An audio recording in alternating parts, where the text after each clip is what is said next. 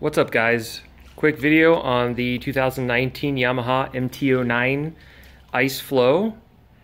So the new exhaust is on, and I know some of you guys have been waiting for a while to see what I was going to get, and here it is.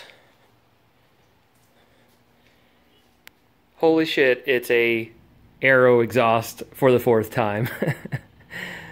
So I went back and forth with a couple exhausts, specifically that Black Widow exhaust, which I do like the look of, and it was the closest thing I could find to having something similar to these headers. See how these headers wrap around this engine? There is so many exhausts that come down, even the Acura, and just make an L, and I just think it, not that it's horrible, but I just think this looks so much nicer. So I went with the Aero again for the fourth time on the fourth FZ/MT-09. I'm not complaining. It's a fantastic exhaust. I seriously was going to try something different, but I just couldn't get over the fact that I didn't love the sound of that Black Widow exhaust. And I couldn't confirm what the material was. I think it was a stainless, and I think these are stainless too, but do you see how they turn to a nice, like, I don't know what you'd call it, a little bit of, it's got that titanium purple look to it where the welds are, and like a kind of a brown to it. Some of these headers just turn disgusting, and they get dirty, and you can't clean them.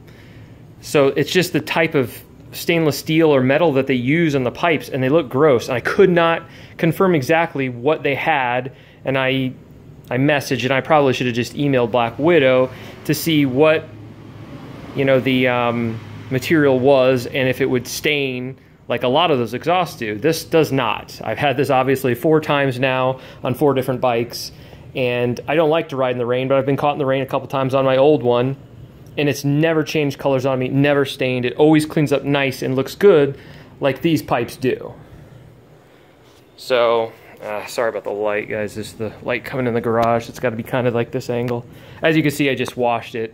We are in love bug season here in Florida, and it's a freaking nightmare. So, love bugs of the vehicles, the bikes, everything. It sucks. So anyways, there it is, guys.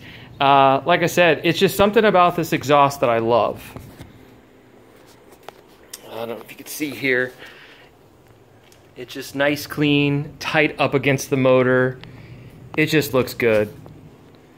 And I know it's a 4th time, but I had to do it. I love the way it sounds. I love the way it looks. It just goes, it is made for this bike, and the way it wraps around that motor. It just looks so clean. And then, as you can see, also I put the tire letters on. I was going to do a separate video for it, but they came in. I decided to put them on that day.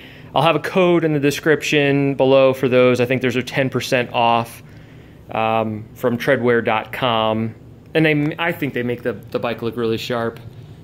And then a quick update on my Pyramid Plastics rear cowl. I guess they weren't super happy with how the Ice Flow paint was going to match, so they'll be redoing that. So it may be another month before that comes in for me. All right, guys, well, here it is. Let's listen real quick. I don't know how well you'll be able to hear on quality-wise in this video, but soon I'll have riding vids too. But it's been raining, and these love bugs are insane right now, so soon, soon, soon. Already warmed up.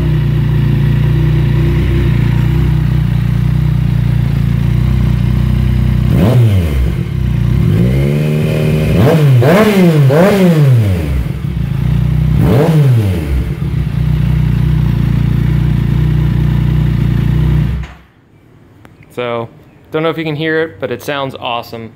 Love it. It looks so good. Alright, guys. That's it for now. I did get this flashed. Actually, I got it dyno tuned.